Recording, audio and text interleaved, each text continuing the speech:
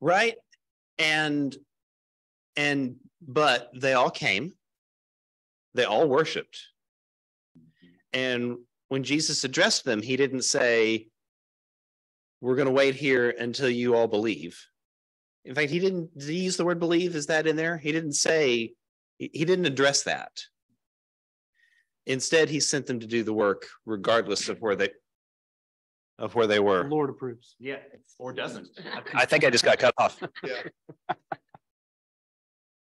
But yeah. But yeah, like regardless of that, like they were all commissioned equally.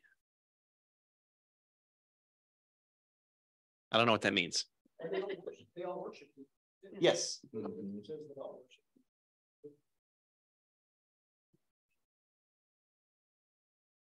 I'm also struck by the verbs that are there for these disciples. And touching on what you said, it doesn't say anything about believing. It's just like, they're like, it's like go make disciples, baptize, and teach.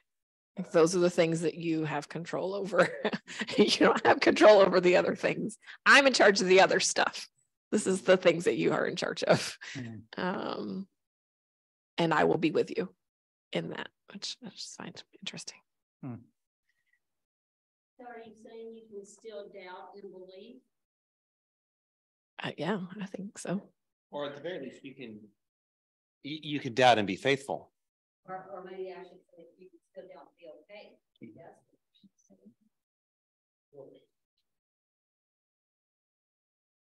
And I know we've all heard this before, but doubt and faith are not opposites. Certainty is the opposite of faith.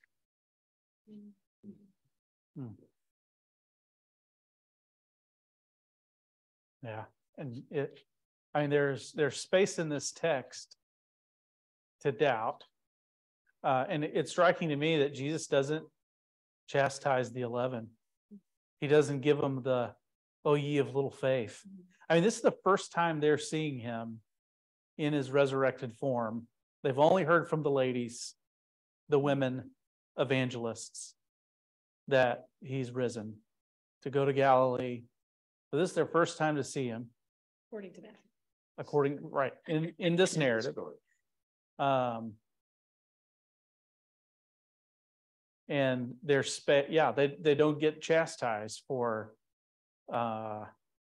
wondering if their eyes are betraying them, or if this is true or real. And if there's space in this story, in the presence of the resurrected Christ, to doubt, how much more, to pull from Paul, how much more should there be space? And I think there's something too about like the relationship of those verbs to go and make and teach, in light of the presence of doubt in all of them. Like that has to affect the spaces that are held to go and make and teach. Like if there's room in this space for doubt, shouldn't there be room in these spaces out among the nations? All the more. It challenges the assumptions about what making disciples and teaching people means then, right?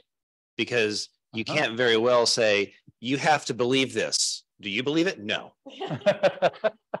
But I'm teaching you, so you do. Yeah. Right. So we're working this out. Ask me tomorrow.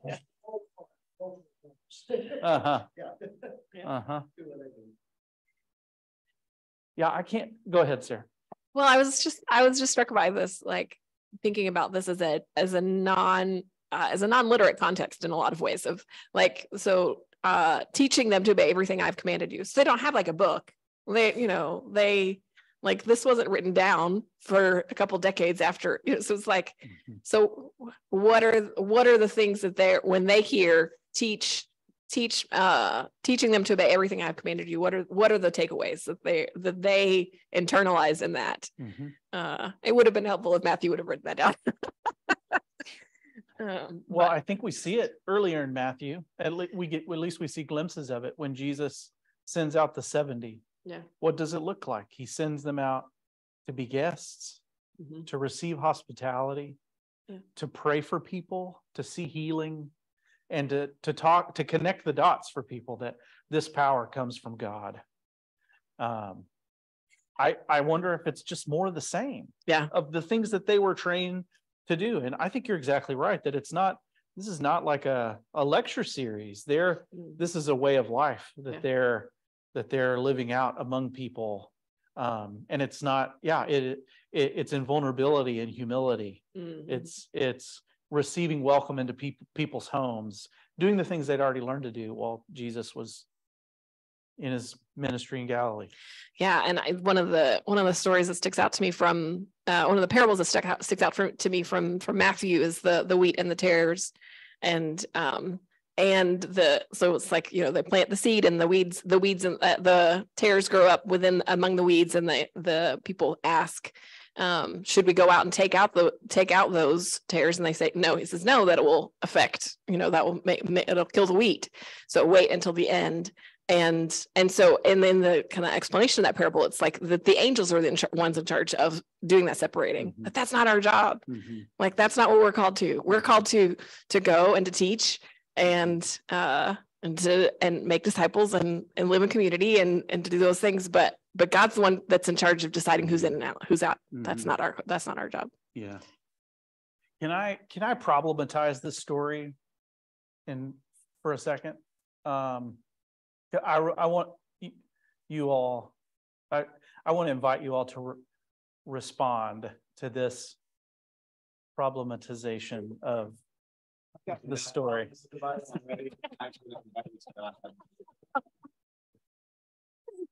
I'm going to invite you to de-problematize. I'm only using words I've heard other people use most of the time. Sometimes it's people in Charles. I've heard myself say this word. No, we're not accepting that this is a Welsh word.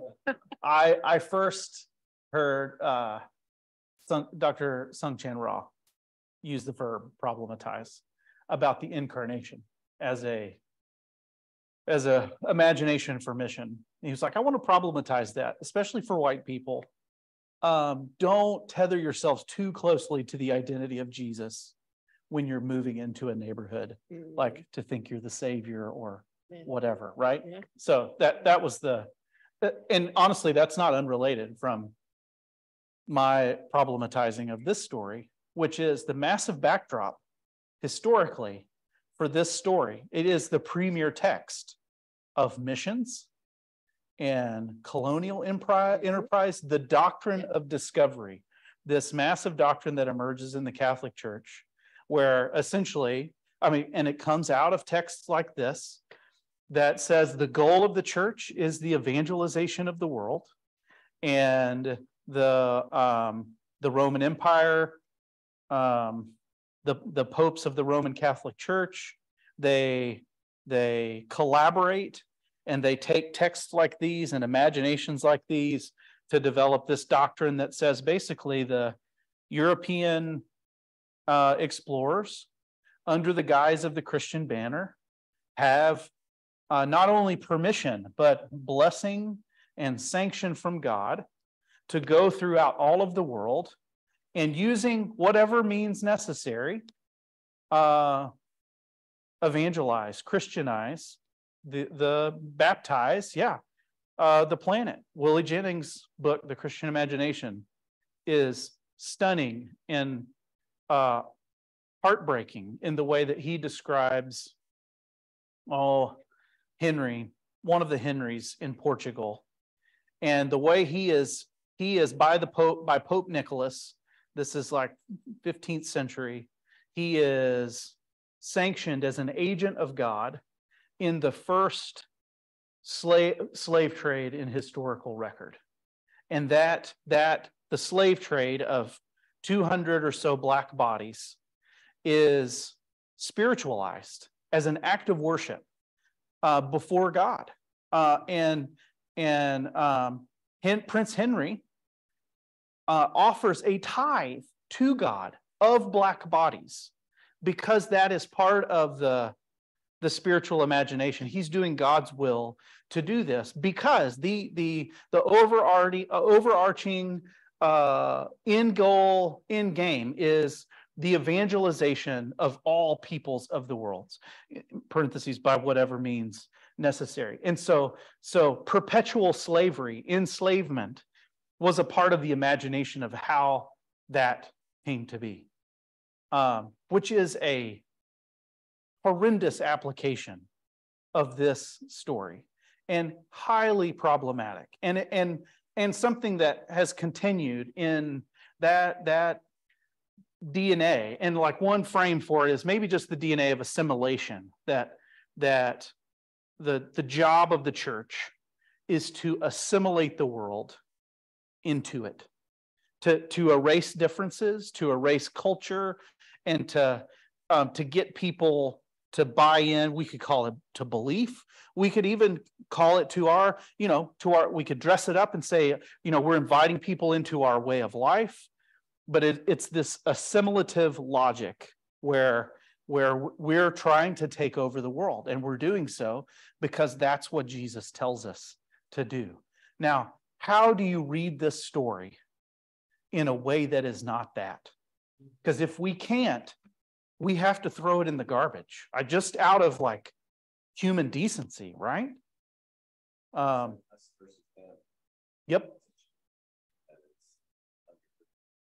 Yep, absolutely.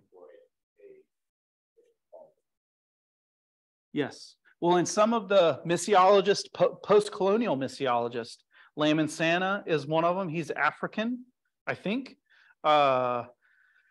He would say, well, instead of like assimilation, we should use the language of translation instead. Like the gospel needs to be translated into various cultures and contexts, which even then, like, is problematic, because who's doing the translating? Who gets to decide how it gets translated? Who's the sender and who is the receiver? On some level, even below the surface, it just continues the understanding that it's us and them, that we're bringing something to you. We have the truth. We'll decide how it gets translated into your context, which it just seems like that colonial impulse dressed up in a new way. So let me see if I can tie this thread back to our other The doubting. Yeah, Yes. A little bit. Okay. Because and like, actually, let me go back, because Sarah, you pointed out the verbs in the sentence, but I want to nitpick that, because the verbs, the actual verbs, and I think I'm going to get the terms right, or we're go and make, and baptizing and teaching are gerunds, right? Right. They are right. They are. It is a form of a verb that's really an adjective. It's a descriptive word that's like, as you're going and making. And in implicit in that statement is, you're probably going to be doing your template for making disciples based on the context that you're in. Go look at the Essenes. Go look at some of these others. There's a lot of baptizing. There's a lot of teaching. So when you're doing that, do it in the name of the Father, the Son, and the Holy Spirit. That's the new part, right? When you're teaching, again, we're not teaching, you have to think this way, you have to believe this way. You're teaching the things I commanded you, right? That way of life that you talked about. And so I'm going to jump to wonder. I wonder how much of that baptizing and teaching is just that cultural context, because I've memorized this passage, and if you the central word in it was supposed to be baptize. As a Church of Christ kid, see, Jesus said you have to baptize. Notice you looked at a Baptist as you said that, right? Fair enough. But y'all didn't do it right.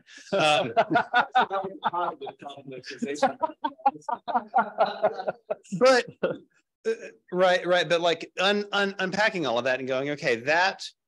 So where was I?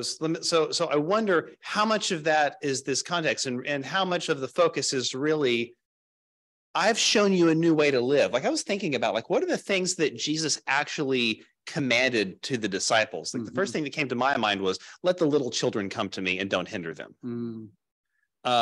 Or like, why are you arguing among yourselves about which one of you is greater? Like he didn't do a lot of religious-y commands. He pushed back against a lot of establishment. Right. Yeah. It was this, how do you treat other people? How do you value other people? How do you interact with and take care of? Right. And I do think that there is a way to go into every context and teach that.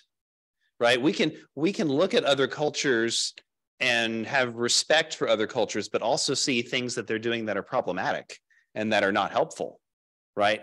And instead of coming in and saying, well, we have to baptize you this way, and then marriage has to look like this, and church has to look like this, and business has to look like this, and we're going to build a town like that. I've been reading a history of Texas, and that's a big part of it, is that the Franciscans come in and plant these missions and enslave people, but they say that they're evangelizing to them, right? Right. Like, take all the religious stuff out of that and just be like, hey, go teach people how to treat each other and how to value each other, how to love each other. And that call is to something higher than the law. Yeah. Like I'm thinking about specifically in Matthew, so much of that, like the Sermon on the Mount, like the law says this, but I'm calling you to something even greater, even more of a commitment that you can't achieve but I'm with you, kind of that presence as well. So. Yeah, I don't want to get way down into the weeds on that, but I do think, I really do, but this is not the time. I mean, I do, but I know the limits. This is the limits. Okay, yeah, you're right. Okay. Guilty. But since Sarah brought it up. Blame it on Sarah. Yeah, blame it on Sarah. Hey, I'll throw you off the bus here. The Sermon on the Mount is, when you get to that point, we always took a look at teaching them to observe all things I've commanded you as the way that this keeps on getting reproduced, Matthew 28. Well, this is part of teaching them to observe all things. They're just going out in the world, But I think you have to take that in the context of Matthew too. And what, there's 5 teaching sections in Matthew. So what did he teach them in Matthew? What is he saying, and what did he teach them in Matthew? And you cannot avoid what is in the Sermon on the Mount, which I always find it very interesting, incongruent. I won't say ironic because you have to intend that, but incongruent is that everyone's debating about putting the 10 Commandments in Texas schools, but no one's talking about putting the Beatitudes in Texas schools. We're going to fight over socialists. Yeah. We're going to fight over one, but we wouldn't even think about it. No one even talks about that. But yet that's really what Matthew is talking about. At least I think from what I'm reading on that. I do think there is a case for going. And I have read a kickback on that particular thing, that the gerunds actually do have the force of imperative too in the Greek. I don't know. I don't know, I don't know. I'm just not sure. It just irritates me that people actually come back when I thought I had a really good grasp on it and they suggest something else. What do you mean? Just got that one. But at the same time, there is an imperative there that we are somehow supposed to announce the good news, that this has to be good news, some form or some way, that God is king. But what does that look like? And we've carried it way too far on what God is king looks like, because we've decided what, that has to look like culturally. But I do think the Sermon on the Mount, if you're going to take it, you got to take it in the context of Matthew. Sure. I think you have to take it too in the context of, in Matthew is this conversation about like this text has been dubbed the Great Commission. But I think there's only one place in Matthew where, there is the greatest, who's the greatest conversation, but in terms of like the greatest teachings, the place in Matthew where that comes up in the language of the conversation is the greatest commands. If you're to sum up the law, what's greatest in the law? Loving God with everything and loving your neighbor as yourself. And I think that's a filter through which to read and view and interpret this commissioning text, that if it doesn't look like loving God and loving our neighbors, we have violated the intent of this commission. Yes, that's right. That's the logic of Matthew 5-7. That's right. Yep. We have a Ryan over here? Yeah. So the whole colonialization thing, like that makes me feel so much better about my baggage.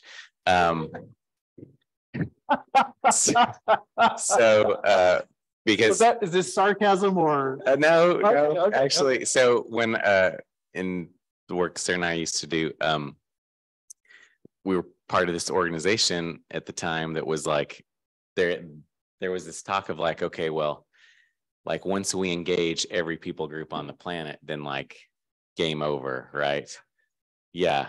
And so that was part of the so that was what I had hangups on before, and so I feel way better about that now.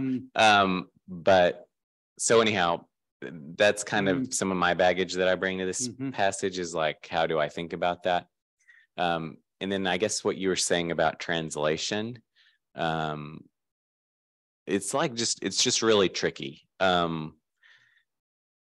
This, like what we're talking about reminds me of this story where we had a woman colleague within a Baptist organization, and that's already like pretty edgy, right? That this woman, that this woman is like actually like leading a not insignificant group of people within our organization. And she was really cool, by the way. And she was working in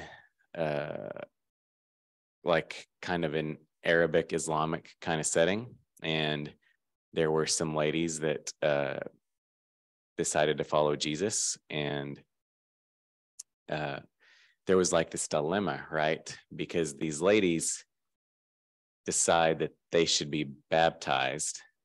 And my friend, this colleague, this woman leader is like, I'm not allowed to baptize them because I'm a woman within my denomination, within this organization. So what do I do? And it was just really tricky, right? Because she has like this kind of like organizational kind of bureaucracy, kind of hierarchy and belief structure that's dictating what she's allowed to do. And then she has these people that want to believe, and it's tricky too, because where are they going to find a man to do this? Like in an Arabic Islamic situation, there could actually like be some danger involved for any of them. And so I just remember her like wrestling with this, and like this long, I'll wind it up because I don't have an answer. Like it's just an example to me of like how tricky this is. Like where my brain goes is like, how did these women get the idea that baptism was important? Did they just get that from reading the Gospels or reading the New Testament? Or did my colleague somehow like convey that because of her own kind of set of beliefs and biases? Like, that's what I end up wondering. How that story played out was that actually the next time she saw them, one of the women had baptized the other, and they sorted out themselves. And so that was like really cool. That was really cool. And so it like problem solved in a sense. And I think that it was just an example of the Holy Spirit probably sorting things out. But yeah. Love that. I have a couple thoughts, neither of which are definitive or grossly helpful to any of this, but That's too bad, because that all of my thoughts are definitive and grossly super helpful. helpful. Okay. Okay. So I just finished reading this book called Everything Sad is Untrue, which had a lot of hype and it wasn't as good as I hoped. So take that for what it's worth. But it is a story of a refugee from Iran who came because his family, who was Muslim, and they were, I'm not going to say it right, but the word is Sayyed, which means you believe that you can prove that you were somehow descended from Muhammad. And so it makes you like not royalty, but like pretty hardcore Muslim. Like when you tell people you are, I said it when I was reading it, Saeed, but I don't know if that's right.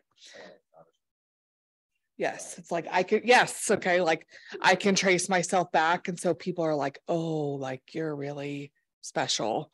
So his mom, some Christian missionary somehow got in the country, and his mom, who was a surgeon, they worked really hard at converting her and baptized her.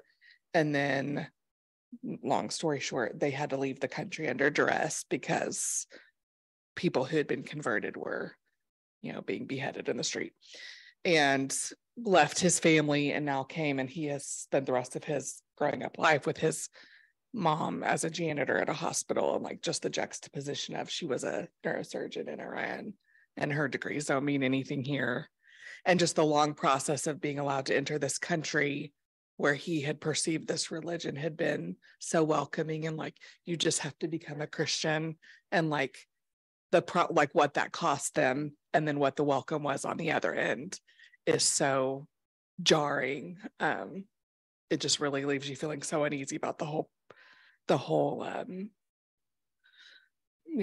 foreign missionary goals and concepts of passages like this. And then in your mind, I think I go back to this default of, I was taught, well, like Jesus says, you'll suffer for him, and that it will come at a cost. And you're like, but really, like, this was a kid who, like, his dad couldn't get out of the country, so his mom is raising him, and they send them to Edmond, Oklahoma.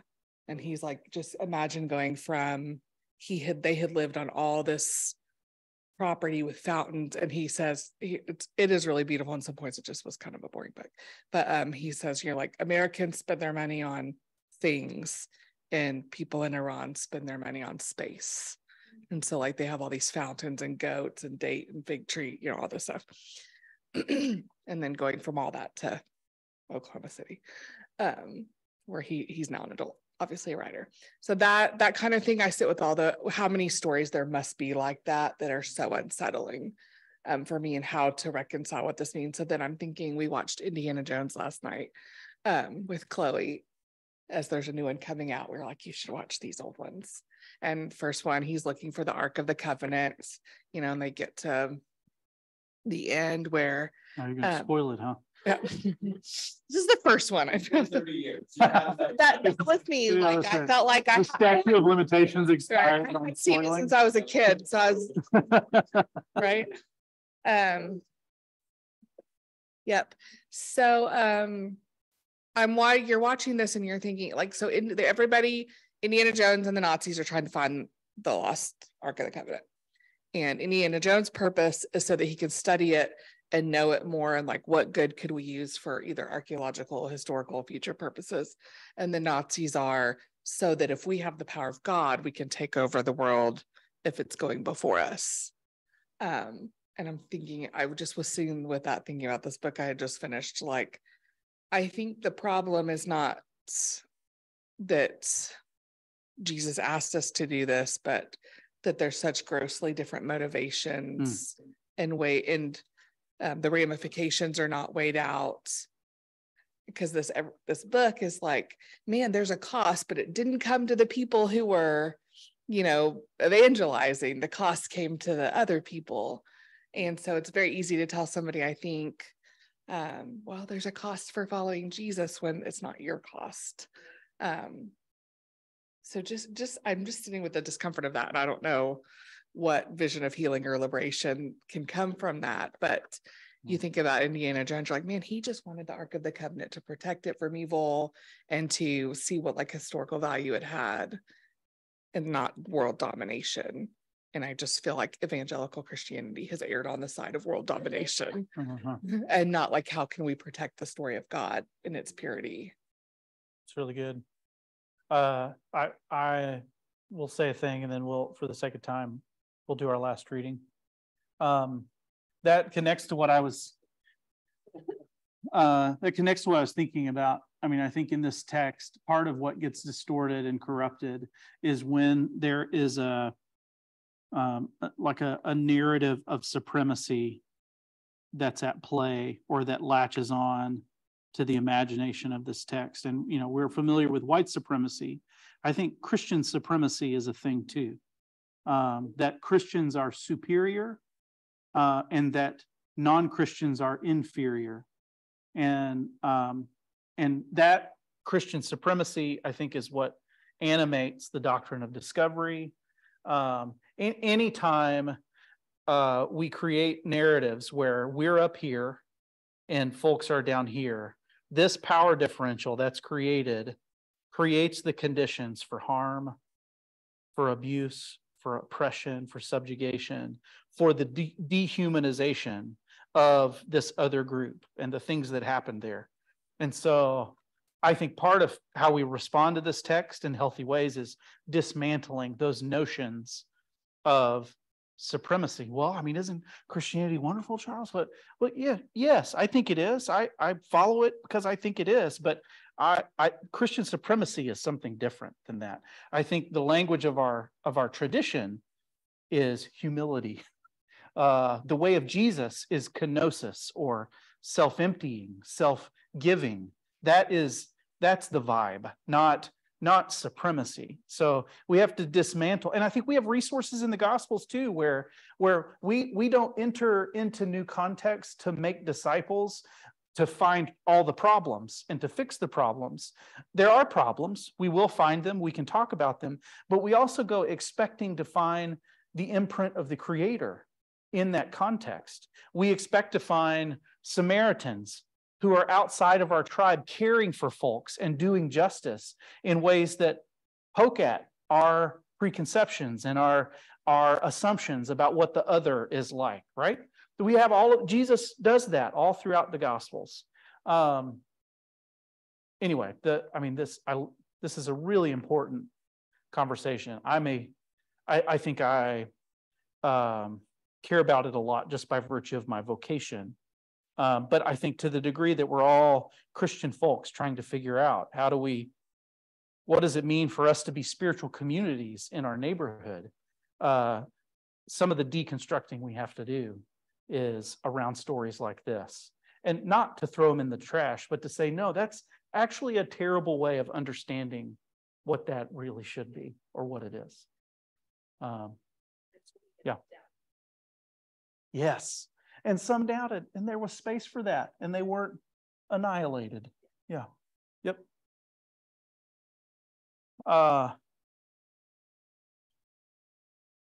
Yeah. Could we get somebody to do the last reading around be still? What's the text calling you to pay attention to in yourself to more fully support this resistance and vision?